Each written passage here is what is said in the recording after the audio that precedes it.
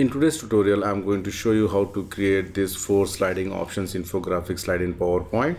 As you can see here, I have put 4 options with different colors, and here I have added one oval shape along with the icon. When I click, the option goes up and then you can see the title and the detailed text.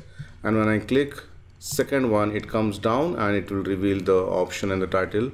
Then comes the third and the fourth. Likewise, I have created one more slide where I have put the option A, B, C, D. So when I click A, the text will come, then B, the text will come at top, and C, then D. So depending on your requirement, you can choose the slide from. And if you have not subscribed to my channel PowerPoint University, please subscribe it now and make sure to enable the bell notification icon. You can join my Telegram group with the help of this link, and if you like to contribute to my channel, you can do it through PayPal or Patreon. The link is provided in the video description section. I have used Office 2019 version to do this. However, with older version also it's possible. So let's start the tutorial. Add a new slide and change the background to any light color background. Go to Insert, Shapes. From the rectangles, I'm going to choose the rounded corner rectangles. Draw the rectangle depending on your requirement. And you can see the small orange point. Just drag this inside so it becomes fully curved. And here the width, you can make it as 1. Alright, and then shape outline, make it no outline, and you can give any color of your choice. So I'm just going to put it here exactly in the middle. So you can go to View, enable the guides, then go to Insert, Shapes, select the oval shape and click it here. So you can see here the height and width is 1 only. And then shape outline, I'm going to make it no outline. Shape fill, I'm going to make it white. Alright, and I'm going to place it here. And if you want to add a kind of some shadow effect, for that press Ctrl D to duplicate, right mouse click, go to Format Shape and select the gradient fill. Here I'm going to add 2 stops only.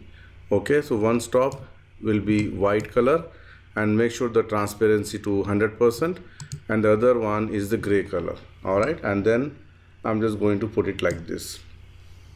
Press Ctrl D to duplicate once again, and here now I'm going to make it a solid fill, and I'm going to give a black color and increase the transparency here.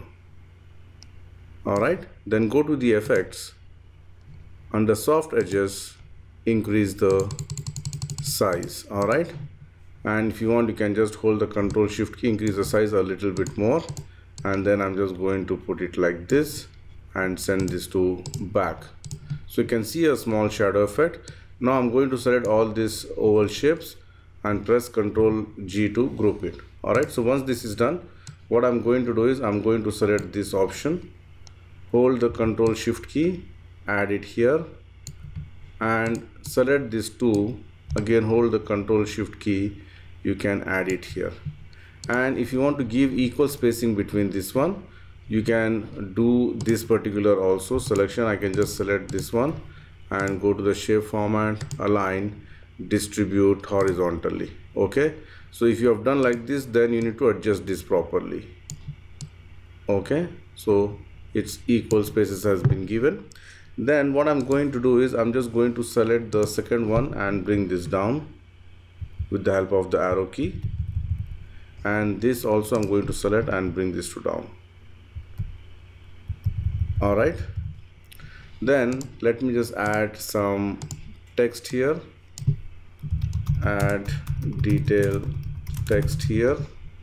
Alright, center align, I'm going to put it here and hold the Ctrl Shift key and drag it here. Press Ctrl D, one for this one here at the bottom, and hold the Ctrl Shift key, drag this one here. Alright, so we have got 4 different options available now. And if you want to add some icons, you can go to icons and you can add the icons here. Okay, or if you want, you can add some any other option number A, B, C, D. If you don't have the icons, you can add the option A, B, C, D. For example, let me just type it A, center align, make it bold, increase the size, and I'm going to give some gray color, and I'm going to put it here exactly. Press Ctrl D to duplicate, Let me just put it here, Control D, this will be here. Make sure that you have to align properly, and this will come here. And so this is A, this is B, C, and this is D. And again you need to group this one, and this one. Control G. All right, the oval shape and the text, you need to group it. All right, now you can just give any other color of your choice. Maybe I can give a different color of green, light blue, and some other color here. All right, and if you want, you can give some shadow effect for this. Select all the shapes, go to the effects, go to the shadow, and select either of these. Okay, maybe inside left. So it looks like this. All right, so the design is ready. Now it's time to do the animations. So go to the animations, enable the animation pane. I'm going to select this one, and it should come down. For that, add animation, scroll down, and you can see here the line here. Click this one, it comes down something like this, you can see here. Then if you see this point, just drag this point by holding the shift key. All right, so if I play, it comes like this, and I can just double click this one, and I can smooth and smooth start, make it 0, bounce and a little bit, timing, you can make it fast and click OK. So it comes like this. All right, actually the text I should have given the other way around. This text should come here.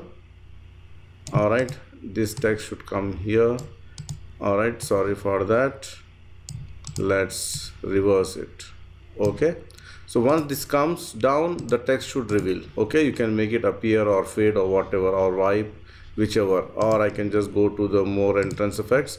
I can give stretch also. Click OK. Stretch, it should happen from top, and it should happen after previous. So if I play, it comes like this, you can see here. Now let me just select this part, click on animation painter and click it here. So it's going down. Instead of going down, I have to select this small orange point, the red point here, hold the shift key and put it up here. All right, now I'm going to select this one. It's pretty simple, and here select the animation for this one, and we need to copy the animation for this also. So if I play, you can see here it comes the text, it goes there, comes down and goes up. So only the thing is, just we need to add the same animation effect here. I'm just going to put the animation, it should go here. Now this animation, I'm copying it here, it should go here, and this animation comes here. Let's see, you can see here the text comes C and D. So simple, isn't it?